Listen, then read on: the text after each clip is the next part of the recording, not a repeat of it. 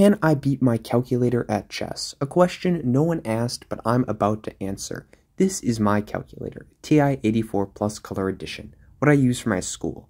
Can this even play chess? It can if you go to a website and download something sketchy. However, I did that, so let's see how it went. If you feel like judging me in 2 minutes, try to figure out what this piece is right now, and then be quiet. Alright, now the calculator has seen me actually do math equations, so it's probably feeling a bit overconfident. We need to compensate for that by absolutely destroying it in chess. And we'll just start a new game, and I think we have to start with the move e4. And as Fisher said, it's best by test. It just moved kind of immediately, so I'm slightly worried, but king e2 and we should be totally fine here. Develop the knight and get a huge lead in development with our king leading the attack. Alright, it's actually moving pretty quickly, and I have no idea how strong it is. So we should just take the knight. And yeah, it's doubled pawns, but my king is not safe, so we'll just play f3 is probably a good move, and if takes, we can take back with the knight, and our king can hide on f2. Alright, the bishop develops, and now we can just attack it, because, I mean, you should totally push pawns in front of your king when your king is in danger. That makes sense. Taking that pawn with a king is logical. And, okay, we have to move our king, and then they're going to take our rook, and then there's a nice tactic where we can trap their queen, so I think just moving king to g3, yeah, king to g3, queen takes the rook on h1, and then moving the bishop to g2 is going to end up trapping the queen right there, and we're also still attacking the bishop. I'm just trying to make sure there's nothing else, but yeah, this should just trap it. Alright, so maybe the computer isn't that good, but let's not get overconfident quite yet. Alright, now we'll just take the queen with our queen, and we're winning. Alright, it's not super easy, they just grab the pawn. I think we should develop our bishop, and we should be just fine. Alright.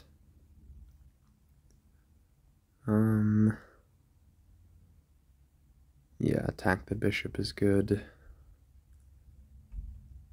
Yeah, I didn't think we were gonna win this quickly, but it's just fine.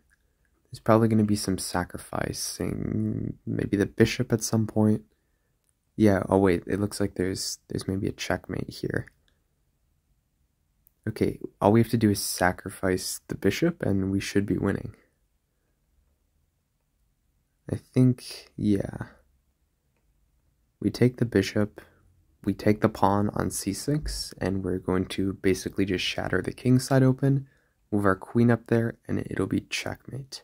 So rook takes, and then here we go. Yep, queen to c7, and then we're just essentially checkmating, or taking the rook. Alright, I think king to a8, what? It just took the rook. What?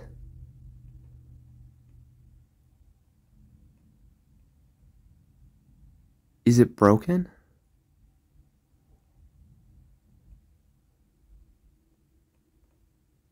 What?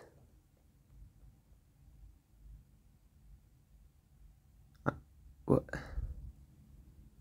What? To defend myself, I ask you, does this really look like a queen? What is going on? Was that not my... Yeah, okay, I was not so happy with those results from before, so now we have to absolutely destroy the chess program. Yeah, that is not okay. So... it's probably laughing at me because now it can beat me at math and at chess. Again, it moves instantly, and it's probably like 50 elo, so here we go. Developing the bishop, not the best opening, but how about we just try to like scholars mate it? Does it see mate? Here we go. Ooh, okay, that's not the best move. Here, there's an idea of d4, instructive moment. We're threatening to take the knight on h6 with our bishop, and it falls for it. Awesome. Okay, so here's the idea. With our bishop, we take the knight on h6. So bishop takes knight. And then, alright, once pawn takes, hopefully you can see the checkmate.